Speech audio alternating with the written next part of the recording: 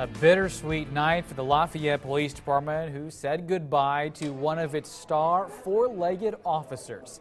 K9 Tico was officially retired tonight at the Lafayette City Council meeting.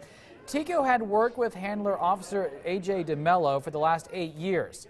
But DeMello says it was time for Tico to retire. He was slowing down a bit and it was taking more time to get to a suspect. Now, just 3 months ago, DeMello and Tico earned 6 awards at the 2013 American Working Dogs Olympics and Certification Trials in Denver. It's been outstanding. This dog has been everything I could hope for. That's not good to see him go. I've been upset for the past week.